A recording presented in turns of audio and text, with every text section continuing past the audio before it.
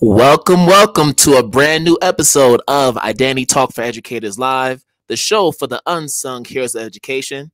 I'm your host, Sarfo-Mensah. This is your first time tuning in or listening to the podcast. We welcome you, and we hope that you come back for more future episodes.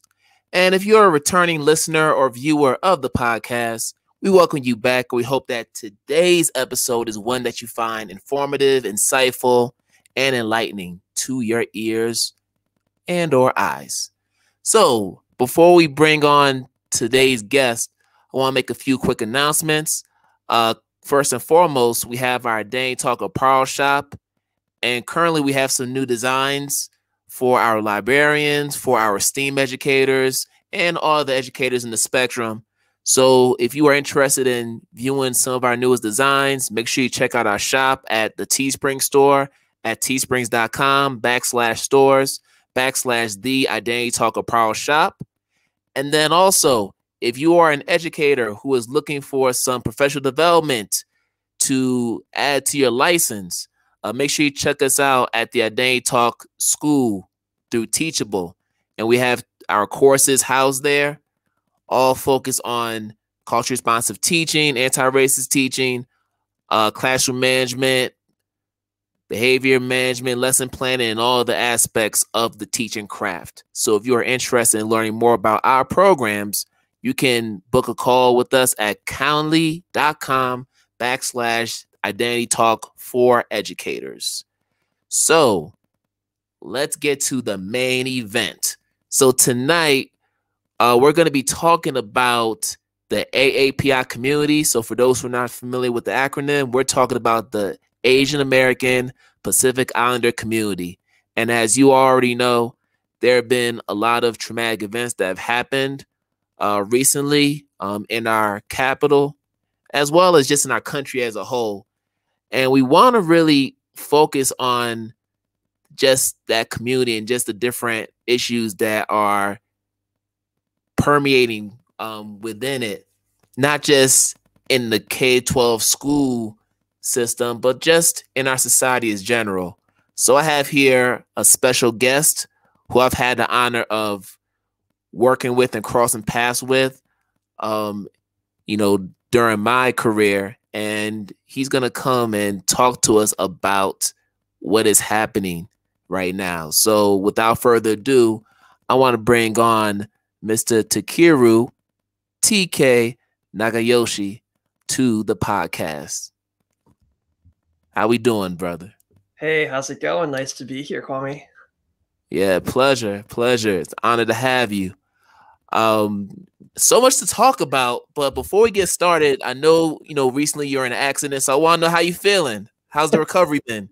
Much better. Finally, the insurance claims are getting settled, so I was totaled. My car was totaled. The whole truck hit me. Yeah, and luckily I'm safe. I'm in one piece, but a lot of the paperwork and filing reports and hoping that insurance reimburses everything, that has been a huge headache. And then just this week, I think we're getting all that cleared up. And so I'm in a pretty good place. Thanks for asking, man. Yeah, it's good to see you, and it's good that you're in good spirits and in good health from what I see. So glad to have you. So let's jump right in because we have a lot to talk about.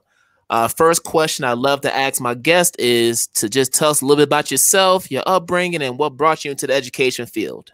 Yeah. So hi again, everyone. My name is Takeru Nagayoshi. I also go by TK.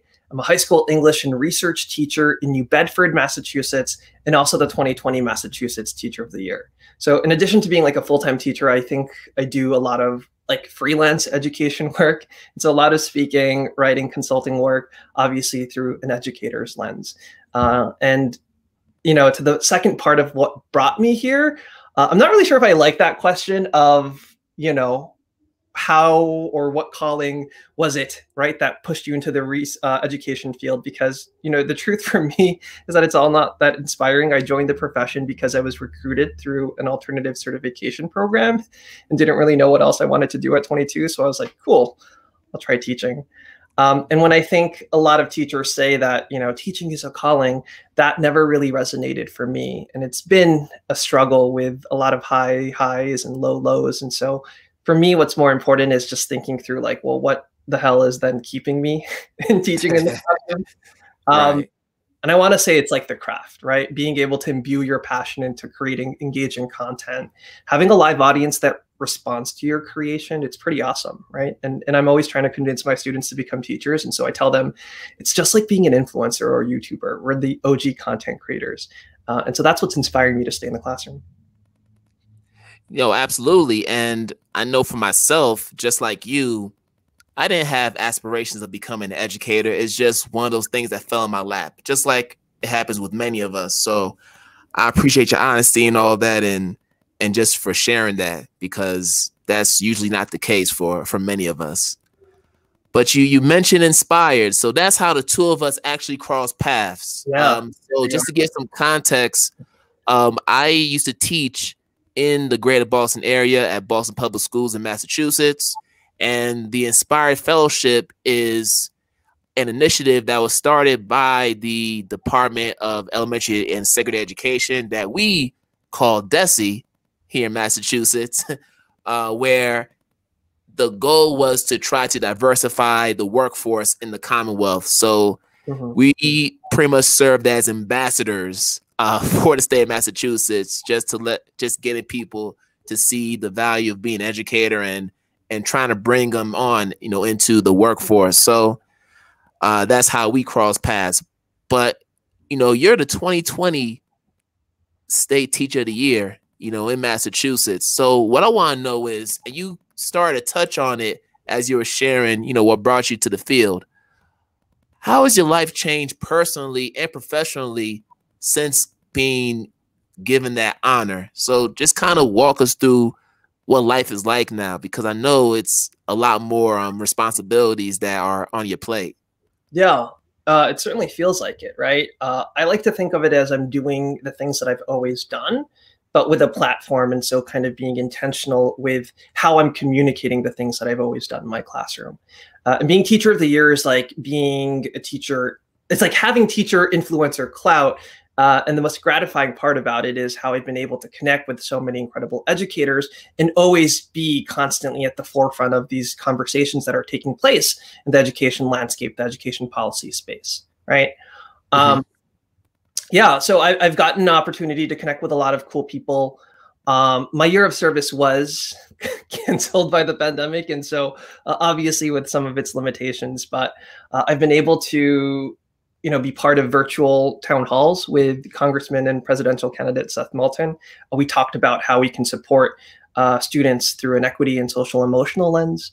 I was a guest speaker at a Federal Reserve event on how racism in the economy intersects with education.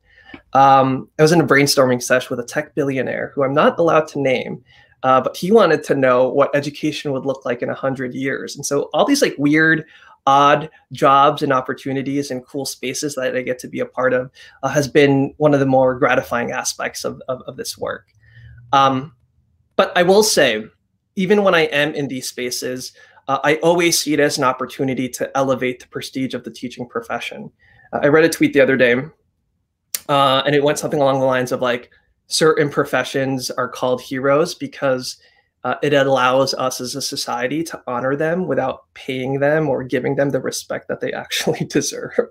And I think the truth is that teachers fall under this category, right? And so when I'm invited to speak or, be on TV or the radio, oftentimes I feel like it's for like feel-good ceremonial content, cutesy stuff.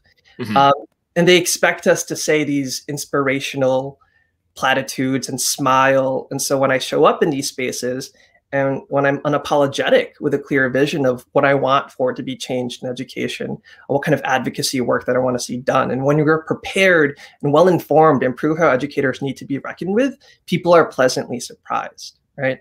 And it shouldn't be that way because teachers are professionals. We have valid expertise because we live in the intersection of practice and policy. And it's our experience in the classroom, the closeness that we have to our students and school community that allows us to be the most qualified to be in these spaces. And it's great that I've been given that opportunity to do some of this work. But the reality is that, there should be more teachers, right, to be doing that. And it's not enough. No, not even close to being enough, but just to be in close proximity to elected officials and people who are responsible for creating these policies and legislation. that impact the work that we try to do in the classroom.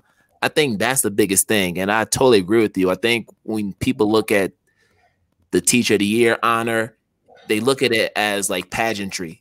Like, let's just go to these different venues to romanticize the narrative of what teaching is about. And even though there's some element of truth to what it is about, we have to, get to the actual issues. Yeah. And one issue that I want to touch on with you is anti-Asian racism. And we know what transpired in Atlanta, some weeks back, and but even before that, there have been a number of events that have taken place.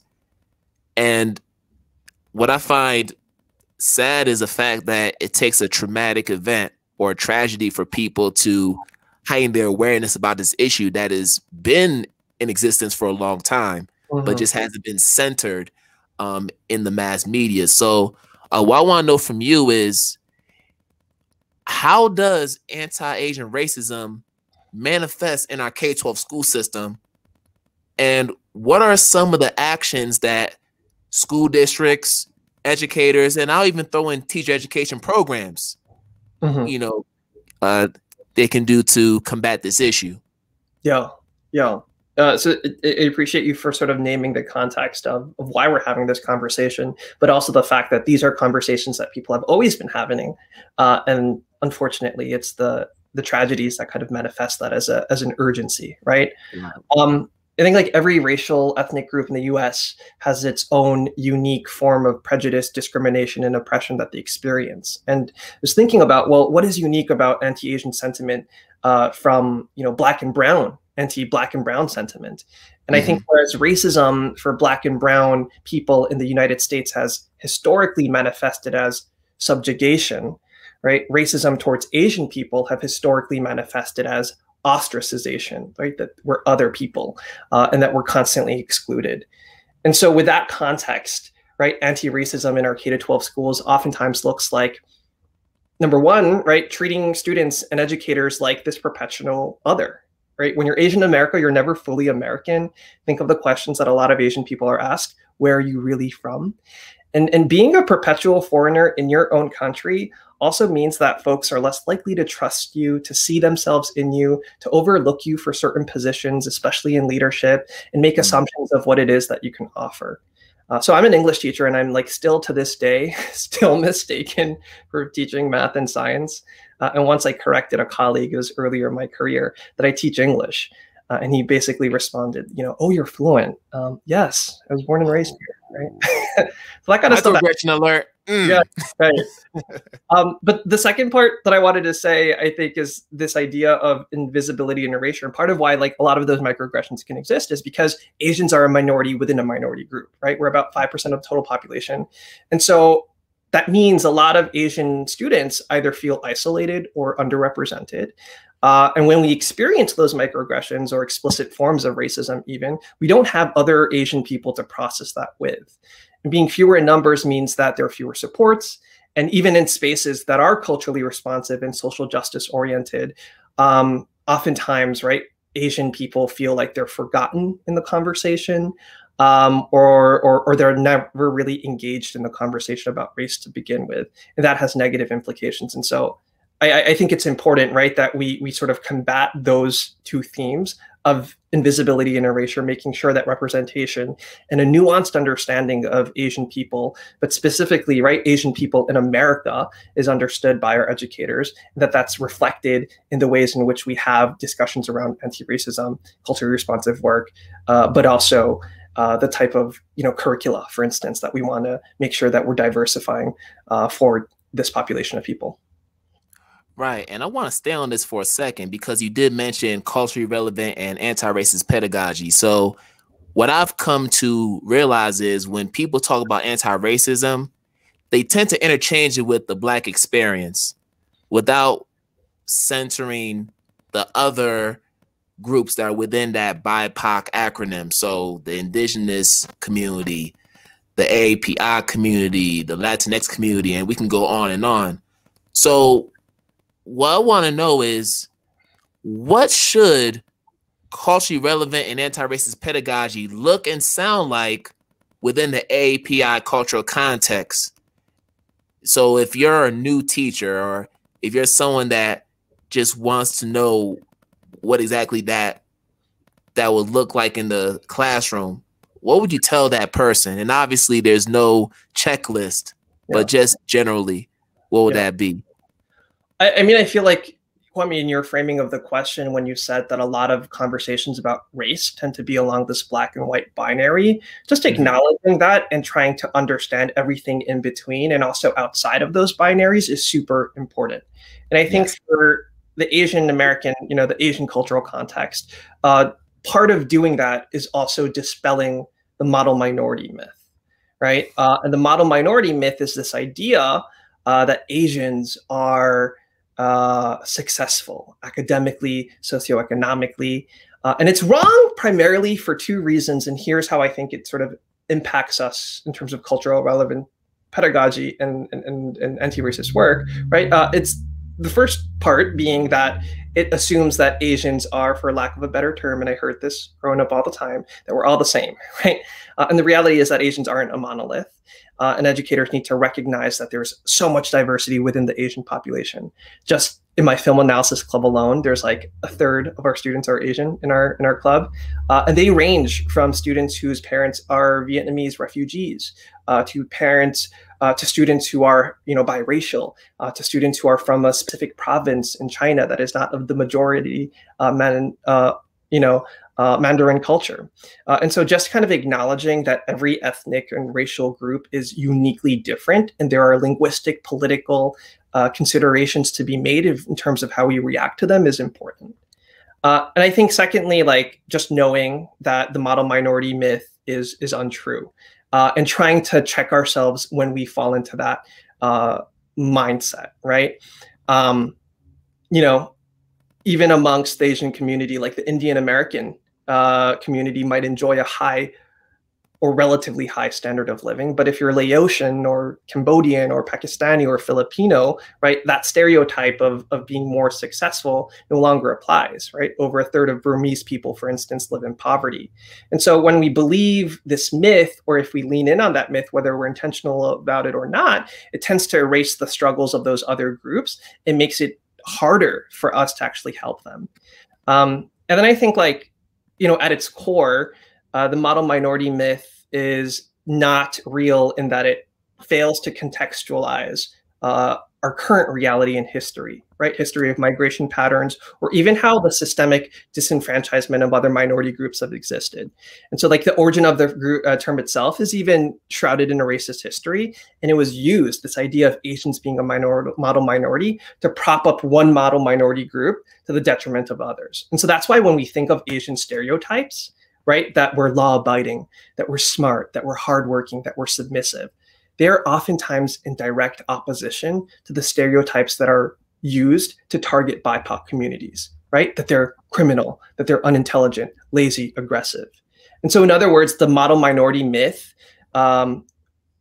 is anti-Black. It's a tool that's used to divide racial groups. And when we should be standing in solidarity against racism and white supremacy, it creates this fake understanding that certain minority groups are different from others when it's totally not the case, right? And so I think that's the kind of awareness that teachers first need to know. And it comes from learning about other groups, other racial ethnic groups. And I'm glad you mentioned that, because for some of us, we tend to engage in the oppression Olympics, if you will.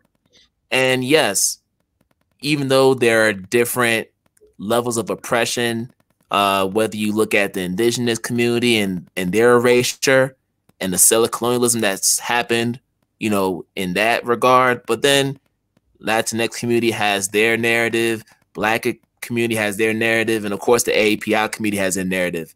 At the end of the day, the common denominator is white supremacy. The common denominator is white hegemony. That impacts all of us. And just for that fundamental reason, that's why we have to be in solidarity with one another, especially when we talk about anti-racism, because, and I tell people this all the time, we can't be selective in how we engage in this work. We can't just pick and choose who we want to center. Because I know for me as a Black man, obviously my default is to talk about the Black experience, but I also have to acknowledge that I have Indigenous brothers and sisters and AAPI brothers and sisters and Latinx brothers and sisters who are going through similar struggles, and they have their own oppressions they deal with, and we have to center it all. But I want to stick with the model minority myth for a second, because I know for me, I was a math major in college and I was a math teacher in Boston Public Schools. And, you know, everybody always said, oh, you know, person's Asian, oh, they probably got the highest grade. Like, that's a common thing that we hear all the time. Yep. Oh, you know, all Asians are good in math. And I've met some that are like, no, like, I struggle with it. And I've actually had to tutor some of them. So I know for a fact that it's not necessarily true. But that's the narrative out there. So what I want to know is, how can we create a world, and this is one of my wife's questions, how can we create a world that sees the AAPI community not as a monolith, which you already described, but as a group of unique and historically rich cultures from many countries? And I want to ask you this because when we think about the Asian community, we always think about Chinese, and of course, you know, you're Japanese, right? And then we also talk about, you know, some of the other Asian countries, but then there is Myanmar, there's Malaysia, there's Thailand, you know, of course, Vietnam. There's so many countries that don't get that type of attention, but yet there's like those three countries that we hear about all the time. We hear about Vietnam, we hear about Japan, we hear about China. So what can we do to bring light to all the other parts of the Asian community that also deal with their own share of oppression in their own way? Yeah, that's a really good question. So kudos to your wife, first of all. But I'll let her know. Like, you're absolutely right. Even when we talk about Asians, right, people think of East Asians. And so when we think of East Asians, we think of Korean, Japanese, Chinese, right? But even those three languages, completely different geographic regions, completely different language. And then like a very complicated historical relation, right? One that intersects with colonialism and imperialism. And so just even by looking at those three countries, there's so much nuance and the need for unpack. And so I think the first implication here is that teachers, educators need to do a better job at understanding the communities that they teach in and what are some of the unique themes, the linguistic, political, socioeconomic challenges that this particular community might be experiencing, and using that perhaps as a lens to either see if it aligns with some of the experiences that their Asian students in front of them have, or if it doesn't, right? And I think, you know, even to your point about the BPS experience that you had with students, you know, being told that they're smart math students, right? I think a lot of people think that just because you say someone is smart or well-behaved, it's a good stereotype, and therefore there's no harm being done. But I think the reality is that it kind of flattens us as humans, right? In terms of removing who we are as individuals. And there's something so sinister about the humanity that's being taken away from us, and how that also affects our own socialization.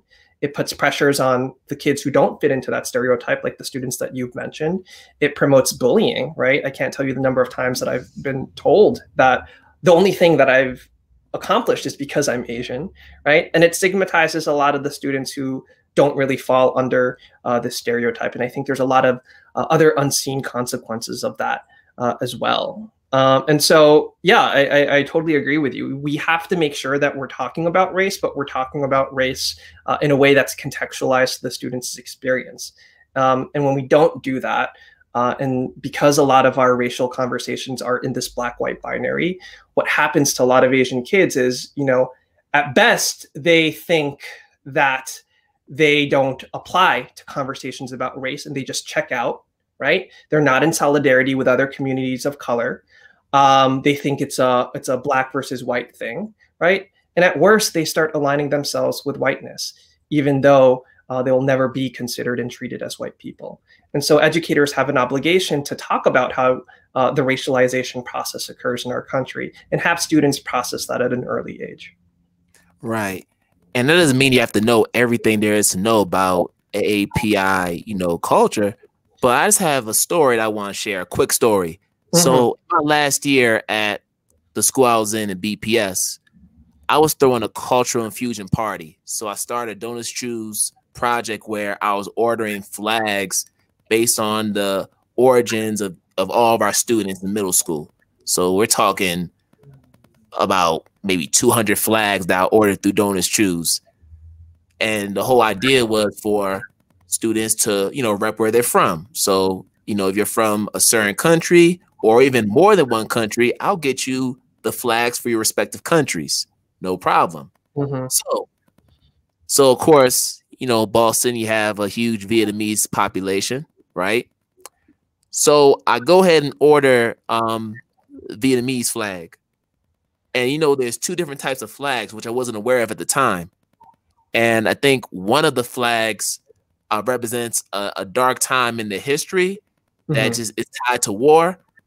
And what happened was when I ordered one of the flags, I think there's one that's like predominantly gold, but then you have like red stripes, and then there's the other one that is the inverse, which would be like red, and then like gold is the secondary color. Okay. So I can't remember which one I ordered, but what I do remember was when I ordered one of those flags, I think it might have been the red one. I had my Vietnamese student in my class pull me to the side, and he was like, Miss Sarfo-Mensah, you probably weren't aware of this, but but this flag ties to a dark part of our history. And there's a divide within the Vietnamese community. There's some people who do not represent that flag. They prefer like the other flag. So he was giving me a history lesson on that. And I also had a colleague, who's of Vietnamese descent, who was pretty much telling me the same thing. So I think immediately, as soon as I heard that, I was like, all right, I need to fix this immediately. And most teachers would probably look at it and say, but these are just flags. Like, what's the big deal? They're both from the same country. But I think it takes what Yolanda Sila Ruiz calls critical humility to just look at yourself and say, you know what? Like, I messed up. I need to educate myself on just this cultural context and just make amends. And that's basically what I did. I just went ahead and got the other flag, gave it to those to the Vietnamese students, and everything was good. But that's because I actually took the time to listen. Right.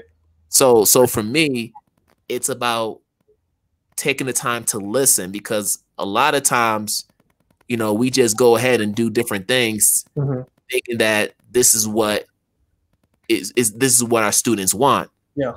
Yeah. And I think that's a huge part of education that has to take place. Well, can I also add though, like it's not just listening, but like you following up and asking questions. There was like an innate curiosity into knowing, right, what the student was bringing up to you. And also the fact, right, that the student felt comfortable to say, hey, mister, the way that you've approached this, I appreciate your intent, is wrong. Right. But the fact that the student felt safe enough to do that means that already as an educator, you've been creating a space where when it comes to identity issues, when it comes to making mistakes related to identity issues, it's a non-issue, right? Like it's something that happens and it's okay. And we learn and grow from it. Right. And so like when we talk about these practices, just like what you said, it's not like a checklist issue, but it's almost a mindset that we need to embody, right? And that needs to be shown in all of our interactions. And it's about creating a space and being that kind of person for when those misunderstandings, right, might occur, when ignorance might come into play, then you have created a space where you can all come together and actually address that because you're aware of these issues and you are aware of how important they are. And it sounds like in your example, you certainly did that. Right. And the only reason why that student was comfortable enough to come to me was because, we had a really good relationship, just like I do with pretty much most of my students. So you start that culture from the very beginning of the class. Just like, you're a teacher. Beginning of the school year, you set the expectations, you create that atmosphere, that culture where kids can feel safe and liberated. And then from there, you get the results of students coming to you and being able to share everything. And it starts on that day one too, like what you said, right? You set expectations. my name is Takeru. Most people can't pronounce that name, right? If I didn't vibe with the teacher on day one because I felt like they wouldn't listen to me, even if I said, hey, it's actually pronounced this way, then I wouldn't even have bothered to correct that teacher and how they mispronounced my name, right? But if a teacher is leaning in and creating a space that already feels safe about my identity and respects that and has a way of signaling it, then I would feel comfortable in saying, actually, my name is pronounced Takeru, right? And so you're right. Like that kind of stuff is embodied in our practice, and it starts as early as possible. So let me ask you this. Do you let people call you TK because you're aware that they might not be able to pronounce Takeru, or is that your preference? And I'm only asking this because as someone that has a very unique name, yep, and had to struggle with that through K-12 and even in college, when I'll be, you know, in a lecture hall and the professor's reading the roster and that long 10-15-minute pause, I knew it was me. Hey, yep. I'm here. Yep. Like, I'm here. Like, yep. No, you know, I'm still grappling with it, right? I go by Takeru Nagayoshi, but I also go by TK as the sort of intro that I usually use. And part of it is having to kind of play the game. And it's because I've realized that people don't remember a Takeru. They don't feel an affinity towards a Takeru. And when I started, I don't know if branding is the right word, but introducing myself in spaces and navigating spaces as TK, it was like night and day. People would better remember me. People would better piggyback off of what I've had to say. People would reference me. And I don't think it's an intentional, right? People aren't saying, well, this is a foreign name. I don't really have any sort of affinity towards it. Therefore, I'm going to say it less. But at some cognitive level, it happens. TK is something that's easier to stay in your mind. It already has this familiar feel. And I've noticed that it has greater currency in the mouths of other people, specifically white people, when I'm navigating predominantly white institutions. And so part of it is like the politics that I have to play as a person of color to navigate institutional spaces where like white cultural norms, right, is the default. And part of it is like, yeah, TK is a cool name. And so I like that. But it's something that I think a lot of students also who have ethnic names have to grapple with. And I'm not saying that I feel like this is the answer. I think we can unpack it and talk about the ways in which it is problematic. But it's the weird middle ground that I've settled on at the moment. And so maybe the next time we check in, I'll be going by Takeru. And I don't think that's a difficult name to pronounce. I'm only asking. That's why I'm only asking.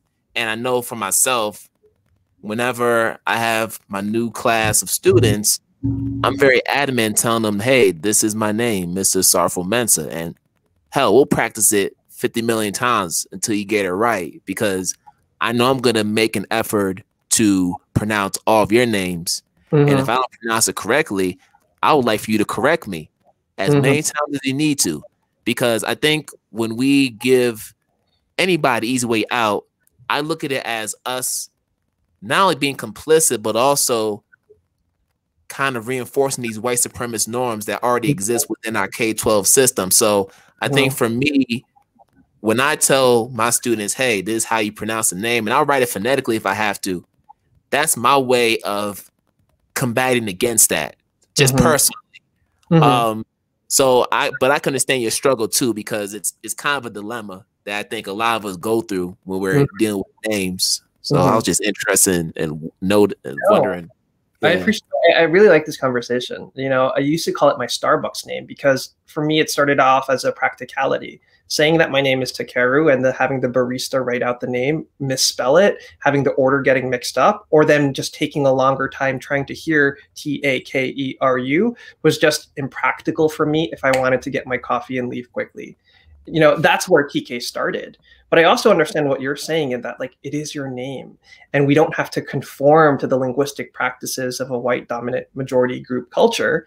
And there is a satisfaction in having a person struggle with how to pronounce your name and making them say it right.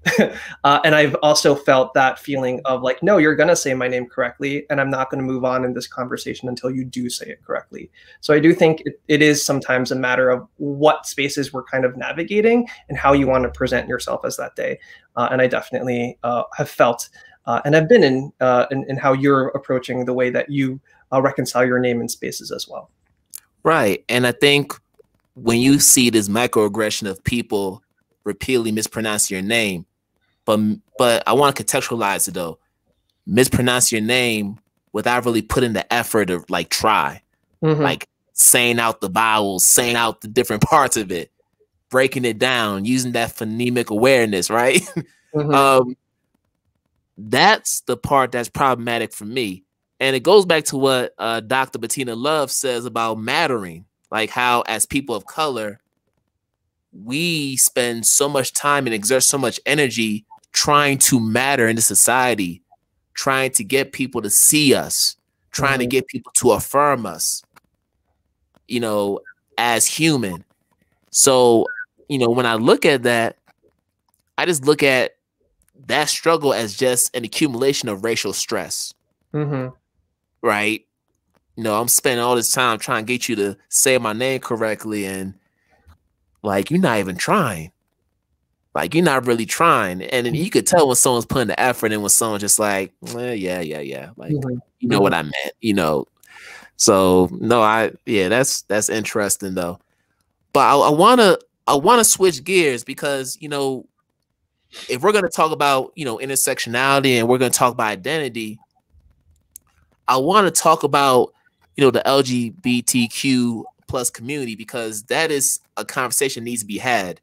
And one thing that I will say as a middle school math teacher is I cannot tell you the number of kids who have come to me just to say that, you know what, I'm coming out as queer, I'm coming out as lesbian, I'm coming out as this. These are my pronouns. Like these are 13, 14-year-olds coming to me and saying, this is who I am. And it started a lot earlier too. So I guess what I want to know from you is when you came out, what was the response of your family? Because I don't know how the response is, you know, in Japanese culture. Is it something that is considered taboo, or is it one of those things where they're just very receptive and accepting of who people are, regardless of what their identity is? I want to say Japanese culture attitudes towards LGBTQ plus people is like ambivalence. When I came out to my parents as gay, I was 15 years old. So it must have been like a sophomore in high school. I think they just didn't know really what to do with me. Because, you know, Japan is not a religious country. And so there's no sort of religious pushback towards being queer. But also at the same time, there's not like a fully developed, organized, at least, you know, things have changed in the recent decades, but, you know, certainly for my parents' generation, an organized political presence, right? And this identity as being a gay person, a lesbian person, for instance, was just not a concept for my parents. And so when I came out to them, it was very less about I'm sad or I'm ashamed or I'm frustrated, but more around I'm confused, I'm not entirely sure, and you need to help us understand. And I think over the course of the years, they've really come around to it and helped me, right, come out and live happy. And then I think at the end of the day, they always wanted to center my joy and my happiness. And I'm super grateful for that. But yeah, I think every culture has its own unique way of understanding identity issues. I think every generation has its own unique way of understanding identity issues. I remember when I first came out to my dad, for him, who came to the States in the 80s, being gay was associated with the AIDS epidemic. AIDS, yep. And so he was terrified that I would, you know, get HIV positive or something, right? And so like, it's important that when we talk about race or identity or any sort of thing that relates to who we are, that we're tapping into conversations and assumptions and perspectives that are not only unique to certain groups and communities, but also along generational lines too. And being part of this conversation means that you're trying at the very least to be fully aware of all those implications and navigating through them. And the reason why is because as someone that's, you know, been in education for 15 years, and I've had my share of colleagues from the AAPI community, and I've witnessed some of the racism that they've endured, you know, whether it's from other colleagues or even some of the students, you know, with some of the comments they make. When I think about anti-racism, and I go back to my original point, how we tend to interchange it with the Black experience, right? And I think it's for obvious reasons, you know, given the history and the oppression and everything that, you know, we've gone through. But I think we have to look at the granular details of that. Like, we have to get to a point as educators to be able to walk into a school knowing that there's going to be a diverse classroom in front of you, and be able to get at least, I don't want to say prescription because that just reinforces white supremacy culture. We're not looking for that sense of urgency where we're trying to find the answers. I'm looking at it along the lines of, okay, you know, we have, what does that look like in the AAPI context? How can we support them in this anti-racism movement? How can we support Black people in this anti-racism movement? How can we support Indigenous people in this anti-racism movement? How can we support, you know, Latinx people in this anti-racism movement? Because of the diverse histories, there are different things that we have to point out there. So you mentioned the model minority myth. That is something that is big, regardless of where you fall within the AAPI community. That's just something that just is kind of normalized, right? And then even with, you know, the Indigenous community, we always talk about the fact that land acknowledgements have to happen. It doesn't matter what tribe you're from, but you have to acknowledge the lands that you stand on, that you occupy. So there are certain things that we can start to do to affirm the lived experiences of each of the different racial groups, even with all the intersectionality that's involved and the diversity involved. There's still some things that we can do, right? Yeah. You know, as you were sharing as you were speaking, I was thinking of how it's so hard being a teacher and enacting what you've said, because I think part of being a teacher is that you are confined to the structure of our school, and our schools are designed to be so transactional. And for those moments of deep and complex interrogation of who we are and how we come together as a pluralistic, diverse community, don't exist often outside of an academic context. And it's nice to say, right, well, that's why culturally responsive anti-pedagogical practices should be incorporated into our lesson, so that, you know, students see themselves and see others reflected in their learning. But a part of me is also wondering if part of the issue is the design of how schools are made.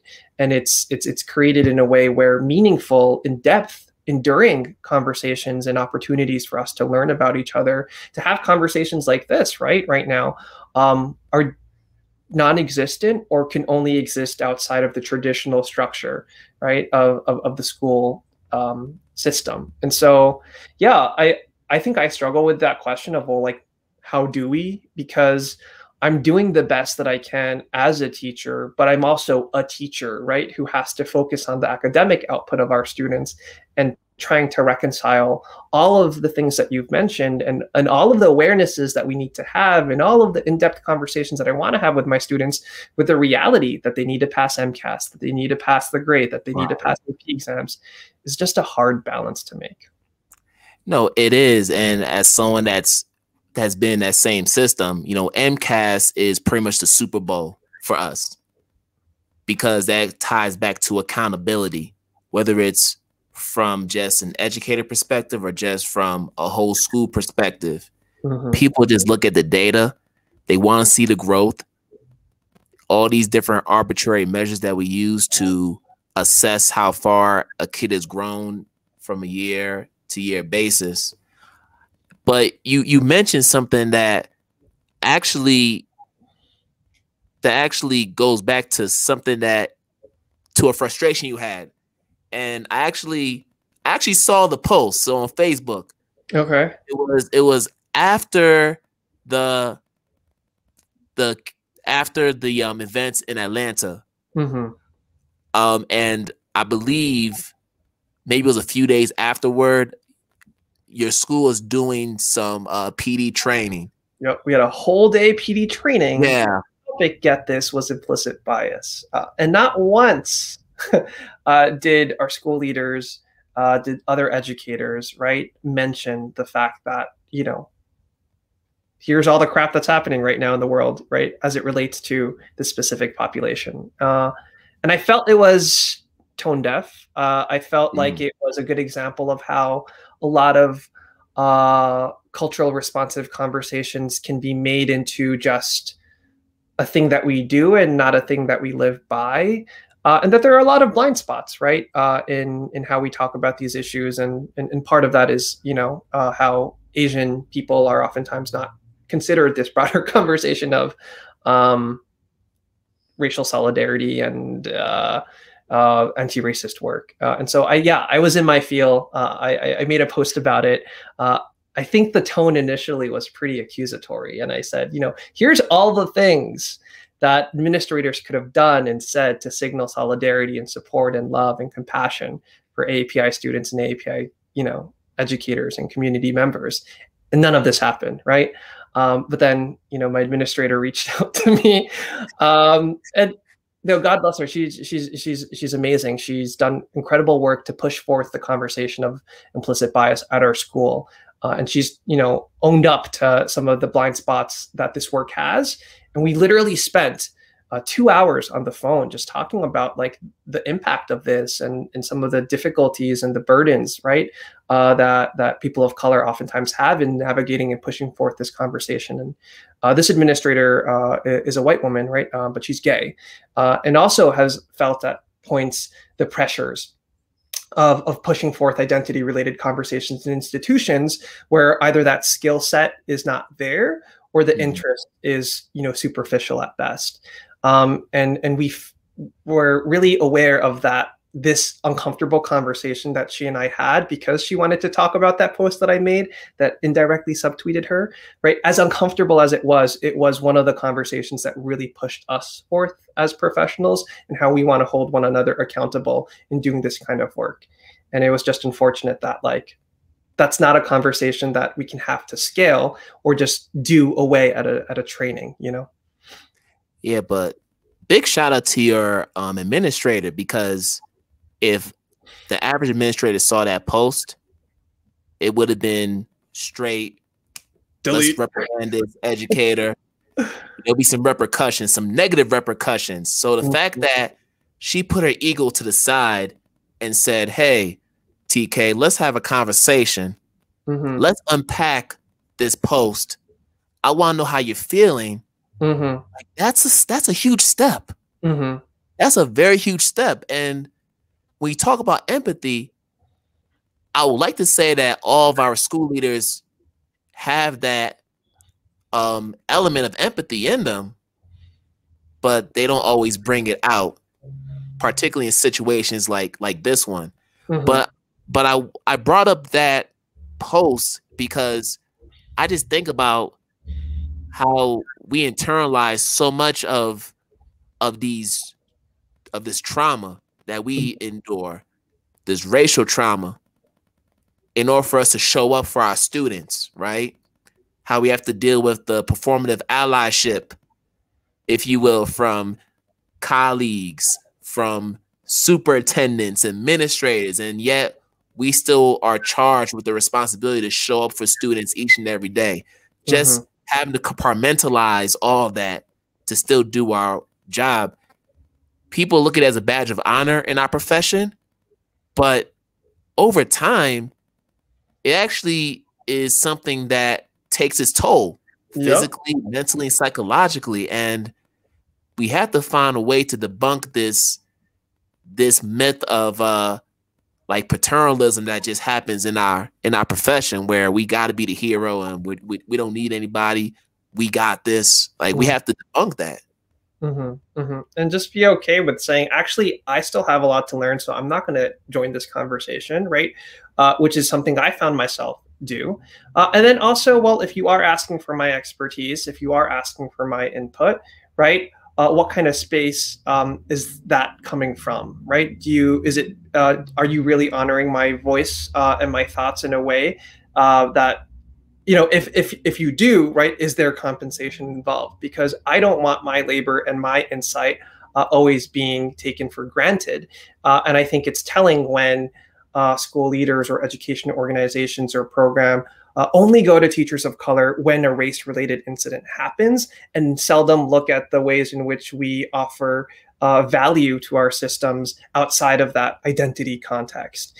And so, you know, on one hand, it is a reflection of, well, there's a dearth of that skill set. And so as people of color, you know, as a gay man, for instance, I can speak to that in my role as a teacher, and I want to, because I think it's important.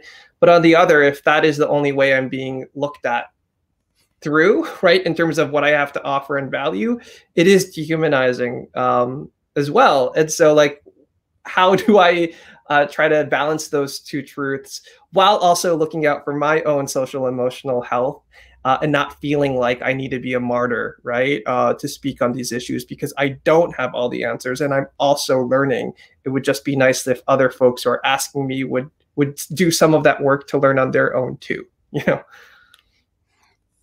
Totally agree. Totally agree. And that applies to any racial group, right? Like we all go through that, where they ask the question and then everybody's neck turns towards you. Yeah. So what do you think? What do you think, TK? What do you think we should do? Well, what are your thoughts on this? How do you feel when that happens to you?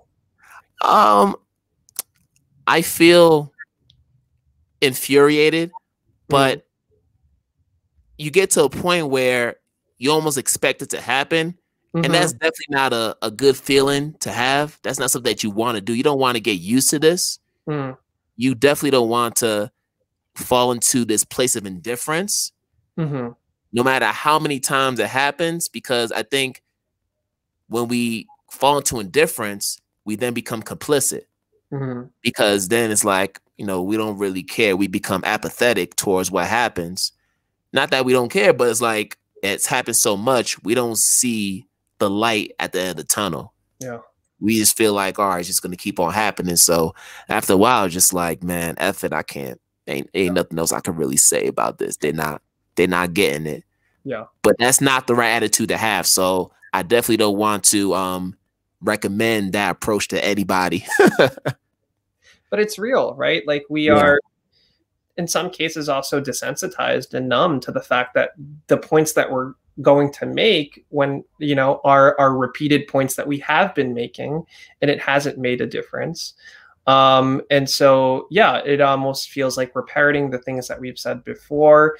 And, you know, you want to authenticate your passion and how you're feeling, but like at the same time, you shouldn't be putting your pain on display for other people to believe what you have to say.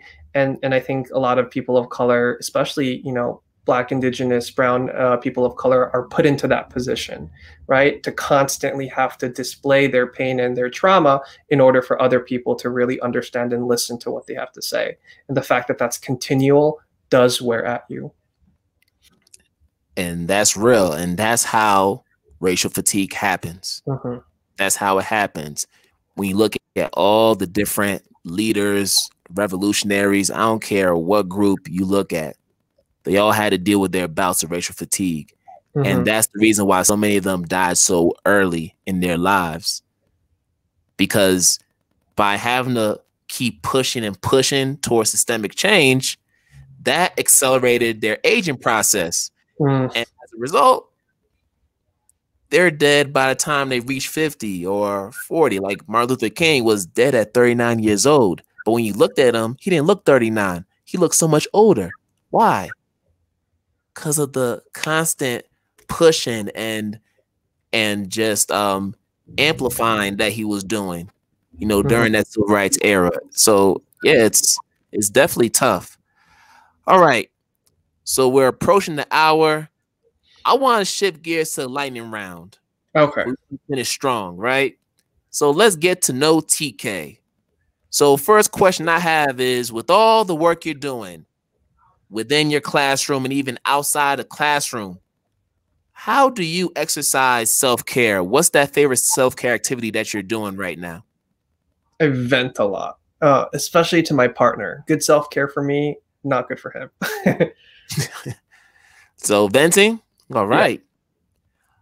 Yeah. What is your biggest pet peeve? Toxic positivity, especially in education spaces. Everyone's always like, just be nice and kind to one another. And that's not how we address systemic issues.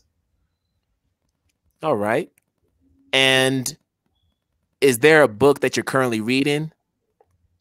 I just finished Crucial Conversations, which is an interesting book. It was for a book club that I read. It talks about like when stakes are high, how to sort of de-escalate those situations.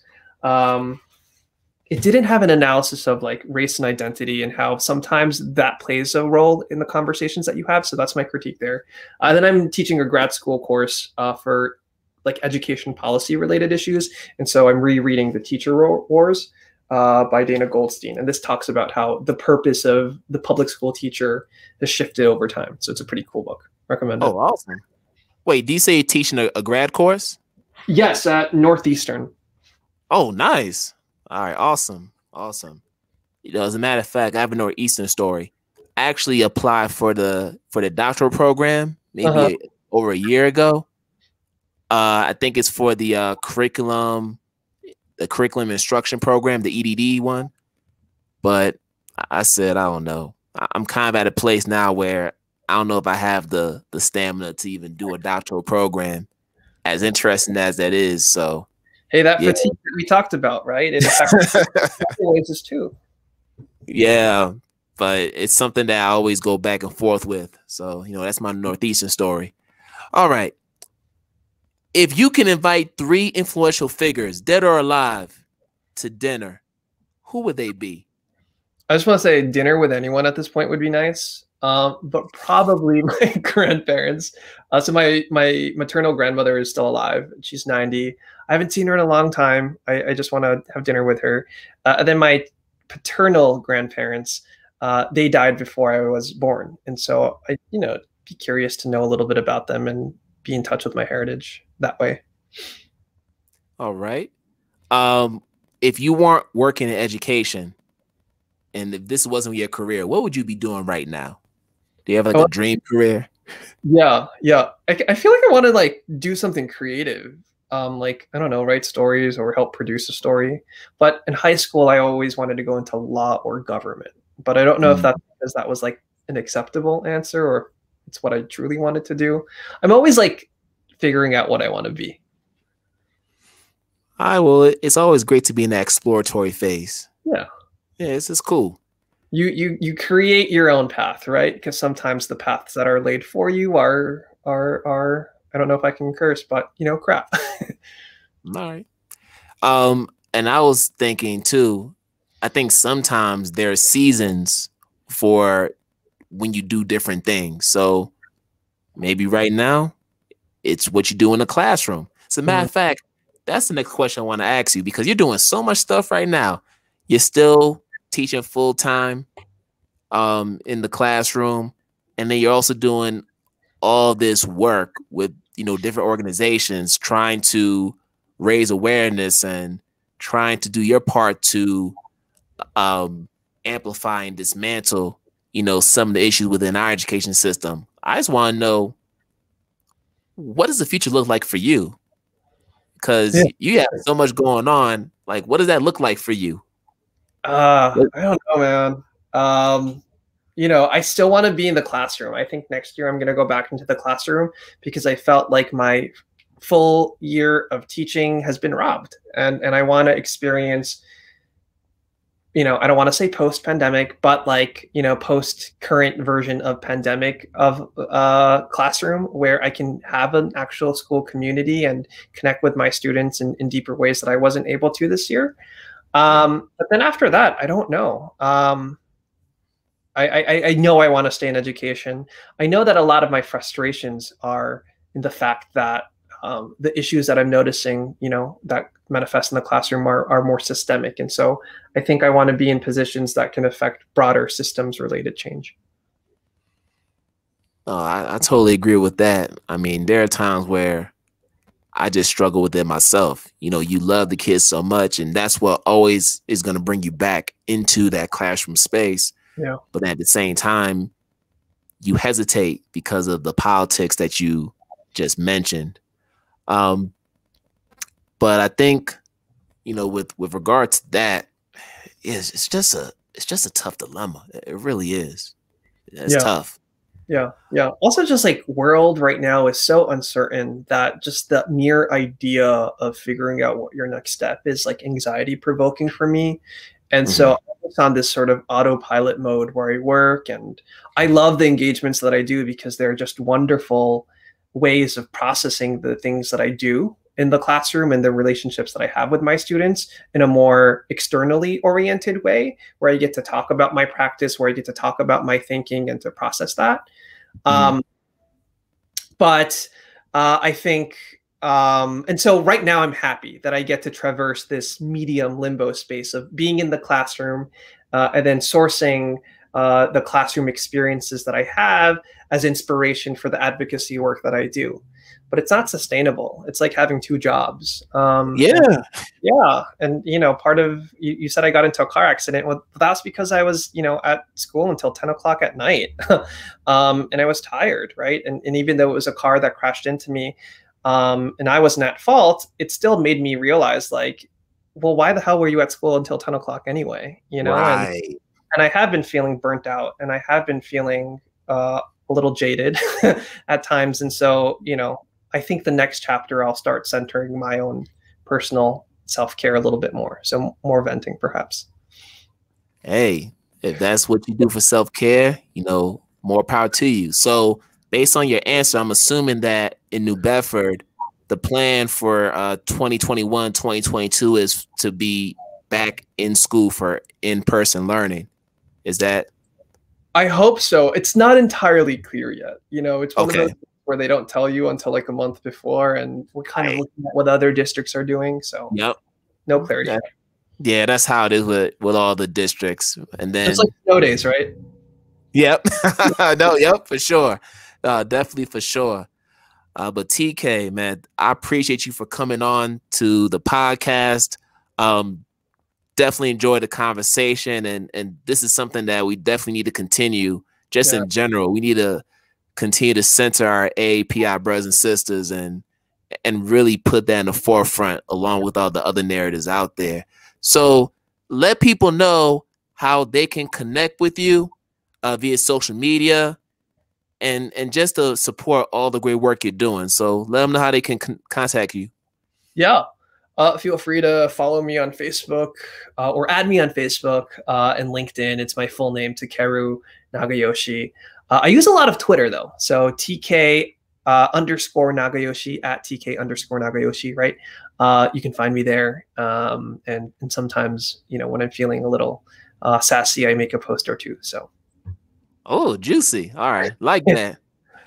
All right. Well, TK, thank you so much. Appreciate your time. And we're going to make sure you get some rest, because I know you've been doing a lot during your break. Thanks, man. I appreciate it. Had a lot of fun. All right. All right. Take care. All right, people. That is a wrap. Another excellent conversation and episode of the Identity Talk for Educators Live podcast. And as I always tell you all, I wish you a good morning, good night, good afternoon, wherever you are in the world. And we're going to do this again another time. Peace out, everybody.